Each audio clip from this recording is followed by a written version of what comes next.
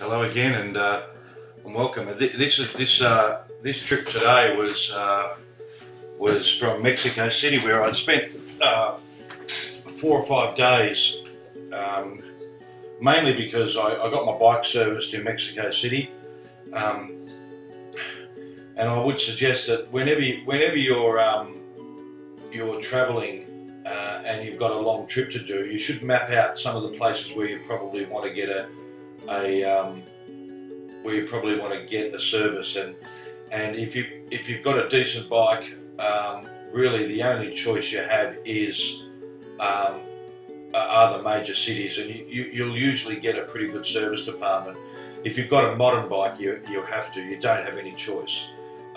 You won't find anyone who can service your bike anywhere except for the major cities. Mainly because, there's no market for it. If you've got a KTM and or a BMW in certain countries are a lot more popular. A KTM were fairly popular in Colombia, Mexico, some of the more advanced countries, because they are a bit more expensive, and there's not as many of them. So for the smaller countries, sometimes there's no KTM service. Like in Colombia, there's a really good KTM service place in Medellin, but I only stayed there for a couple of nights, so I didn't get a service there.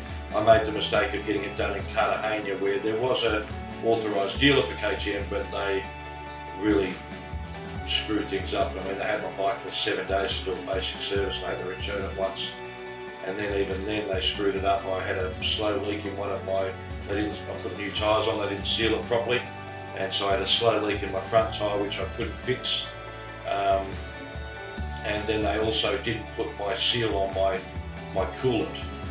So something I would never have known, because with the KTM it's a bit of a design for maybe an afterthought, but getting to the coolant basically means you've got to take all the guards off.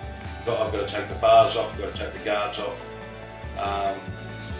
the panels off to get to the coolant, which is really painful. Coolant's only supposed to be changed once every 6 to usually 12 months. They suggest 12 months. It's quite beautiful here in the morning here, getting up towards the mountains. Mexico City is already one of the second highest elevated city in the world, but you just keep going up, and it was a really cool ride. But yeah, so getting your bike serviced is something that you really, if you've got a modern bike, you can only go to the major cities. BMW, KTM, Kawasaki, they've all got, in all those major cities, they've got service departments. You've got to remember that most of the bikes sold in Central and South America are the Indian or Chinese bikes, because they're a lot cheaper, obviously. But I found that the best KTM service places were, there was one really good one in Panama, there was one in Mexico, in Medellin, there probably was one in Bogota as well, but Medellin and then Santiago in Chile had a really nice one. There'll be nothing in La Paz, but BMWs are pretty well serviced. If I saw 100 adventure riders throughout my trip, maybe a couple of hundred total, I would say 90% of them were from overseas, adventure riders from overseas, not within the country. 90% of them were on BMWs, maybe 80%. I saw a couple of guys on KTMs, but they were just riding around their own country. So yeah, and there's plenty of guys on really old bikes that they picked up pretty cheap, and those sort of guys had a lot more trouble than what I had. The guys that I kept in touch with their bikes, and that was mainly because once you start doing some real adventure riding and getting off the road, off the main roads, and getting onto the dirt, some of it's very corrugated, so it's bumpy, and you'll find that if you've got any bolts that may be a little bit loose, they're going they're going to get a lot more loose and probably come off. I even had one come off on one of my my side cases, the slip in where it slips in to click in. One of them came loose there, and I had to zip tie that until I got to a place where I could find a bolt that was suitable. So we all had the same issues, but you know, most of the people that had the older bikes had issues with their radiators. And one of the guys accidentally over-tightened on his engine block and cracked his engine block, which is not something you want to do. There's an extra 7 days of waiting around for a spare. Yeah, so got my KTM service. The guys in Mexico City at KTM Mexico City were fantastic, really enthusiastic bunch of guys. They let me leave all my gear, you know, so I didn't have to take it to the hotel, like my side cases with all my camping gear. So I just left all the stuff that I wasn't going to use in Mexico City, left it with them, and they, you know, got a nice big modern secure premises. And then, you know, after a couple of days went and picked it up, and it was, you know, running beautifully, you know. It was running well beforehand, but it was just due for a service. I'd done over 10,000 kilometres, so it was due for a service. I think I was pretty much bang on around 10,000 kilometres by that stage. Yeah, so the ride today was, yeah, went up to about 10,000 feet, and then back down to Veracruz, which was sea level, obviously. But it was a really interesting ride, and once I got up into the mountains, I had a few little issues here and there just with sight, because some of the mountains, it was obviously a thing that happens there a lot, but it was just covered in fog, and visibility was really low. So I basically sat behind a truck, only because it had a lot of lights on the back of it, and I thought, well, if anyone's going to come up my backside, because I was going pretty slow, they would see the truck as well. So I sat behind the truck and trucked most of that way. It's only about 10 to 15 minutes, but it was visibility down to maybe 20 feet. It was really bad, but it was really high up in the mountains. It would have been beautiful if there was no fog, because you could see right down in little patches. You could see right down below, because it was quite sunny, as you can see. Just yeah, just at that place. Yeah, but I went through lots of different climates, you know. So you basically, right now it's probably about 20 degrees because you're still up pretty high. That went up to, you know, 20 degrees, which is about 70, 75, and then right up into the mountains it got really quite cool, and down to a so there's some of the fog as I was entering it, but it just got worse and worse, and then, you know, down to like, you know, maybe 10 degrees, which is about 50, but it was still pretty comfortable. I mean, I get, with my climb riding pants and gear, my overlander pants and gear, I'm pretty fine most of the way. I sweat ridiculously compared to most people, and so I was getting, I did get, whenever you get into the city and you've got to stop, which you do in a lot of these countries where the freeways and the highways actually go through the cities. But this was my second last day of riding in, I went to Veracruz, and then I get to Chetumal after that. I think I went to Chetumal. I might have gone somewhere else before that, I'm not sure yet. But I only had a couple of days riding left in Mexico before I entered Belize, which wasn't, you know, unless I was going to do diving, because they've got some pretty good diving there. I wasn't going to stay there very long anyway, because it wasn't a country that I particularly thought was going to be interesting. It turned out to be exactly as I thought.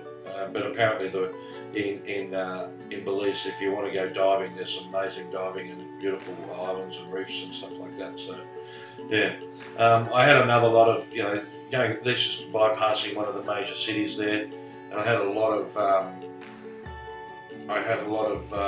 time on my hands, because I wanted to get to Veracruz early afternoon, but I only had about 4 hours of actual riding, so I took my time and stopped off in a few of the smaller towns. I don't like stopping in the large towns. Sometimes they've got some pretty cool, you know, architecture and stuff like that, but the small towns is where it's at. You know, that's where all the good stuff is. Great food really friendly people, and plus they probably don't see a lot of adventure riders, so you're always pretty popular when you go into the smaller towns.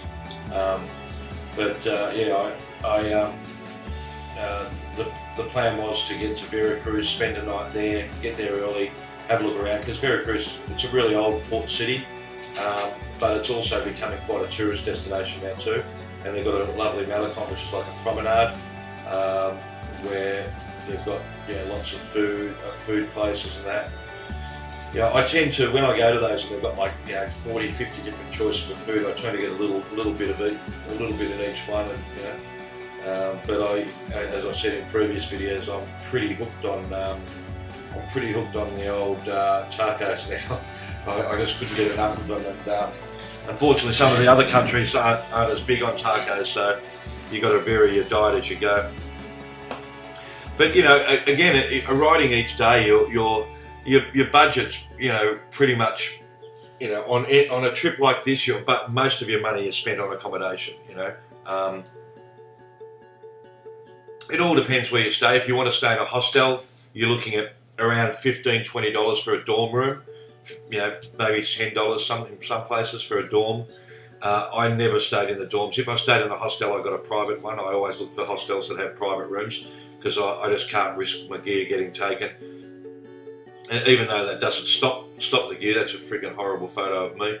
But even though it doesn't stop you getting ripped off, if someone wants to break in, they're going to break in and get your stuff, but it just adds that extra layer of protection. Most dorms have little lockers to put them in, but that's not. I'd need about 8 lockers to put my gear in. So I usually stayed in the privates, and the privates range from say $20 to $40 for a night. So they're pretty good value, those sort of things. And then hotels, sometimes after a few days of roughing it, 4 or 5 days of roughing it, you want to stay somewhere nice, especially if you're going to stay for 2 or 3 days in the city. And that's when I used to stay in some decent hotels, and they can range. I budgeted about $100 for a night for those, but some of them were a bit more expensive, and you just got to do your research, and that's what I usually, when I got into a town that night, when I got home, I got all my stuff recharged. That was the first thing I always do. I just set up my recharging station, get everything recharged, then I transfer all the videos into a folder for each day's ride, and the photos, so everything's taken off the cameras, and then I clear the cache of the cameras and set it back to 0, and then so I've got, memory cards are clean and erased, and then I basically get out and about, have a look around, and then when I get back later at night, like during the time I'm working as well, so I'm answering emails and that, but late at night, if I've got some time on my hand, I start researching what hotels or where the hostels. And the hostel I stayed in, Cheddamore, I stayed there for 3 nights, I think, or 4 nights, and it was fantastic. It was beautiful, a little swimming pool, just jump in, and it was right in the city, so it's only like 30 steps from the main strip, the main drag. So as you can see, the weather was, you go through quite a few different, when you get up into the mountains, the weather hangs around, and always worried about getting a little bit wet. But basically, once I got down back into Veracruz, it was all beautiful and sunny, so it was pretty cool. But my daily budget, you're looking at fuel, depending on how long you're riding, but usually I'll fill the tank. I try to time the tank fill, so when I get into the city, I either fill it up or I'm pretty full as I get into the city, the final destination, so I've got a full tank when I'm riding out. It doesn't always work out. The thing about when you're riding, and especially, you've got to get into a habit of filling up when you're half full. And it's, even though it's not necessary in some countries, like Mexico, once you get further south, it is necessary to get in that habit. Never thinking, oh well, I can just keep waiting until the next city, the next city, the next city, because you are going to run out of fuel if you don't get into really good habits. Running out of fuel for me, I think it happened once, and I was about 2 to 4 miles from the city. Have a look up here on the right hand side, you can see a trailer up on the cliffside. So they're shoring up the cliffs here, and they just use a normal trailer that you put on the back of a car, and then they hoist it up and they work from there. It's crazy. As I said in the thing, is occupational health and safety is not a big concern in Mexico. Jobs are and getting an income. So yeah, the final part of the ride was pretty cool because I went. You basically go up into the mountains and fantastic views, as you can see here. There's some beautiful mountain ranges. I'm already up pretty high anyway, and then you come right down into Veracruz, and it's all, you know, it's pretty level around there. You are, during your time, you will spend a lot of your time overtaking trucks, because there are a lot of trucks on the road all throughout Central and South America as well, because that's, you know, they don't have, most of the countries don't have like a freight rail link, so it's trucks. So you spend more time seeing trucks on a lot of the time than you do actual cars. But I always suggest, if you're going to do some long riding, is that if you've got a big day ahead of you, I leave at sunrise all the time. It's the best time to leave, and getting out and about early.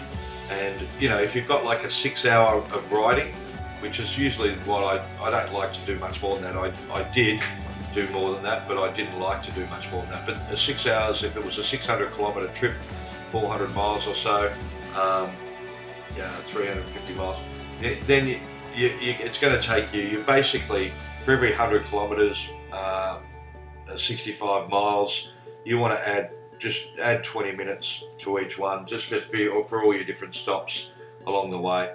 It's just worthwhile. It's a lot better to do it that way than rushing anywhere. And usually you got some nice places. I always stop in gas stations if I want to get some food and if I'm like just a little snacks along the way. But then I never stop there for resting. I just move on again and then find a nice spot to sit down or relax. On a motorbike, I always found that lying down was better. So if I could find a park in a little town where they had a bench, I could lay down and just stretch myself out. Because you are sitting on the bike for a long time, your ass gets pretty sore. So I always suggest that would be the best way to do it.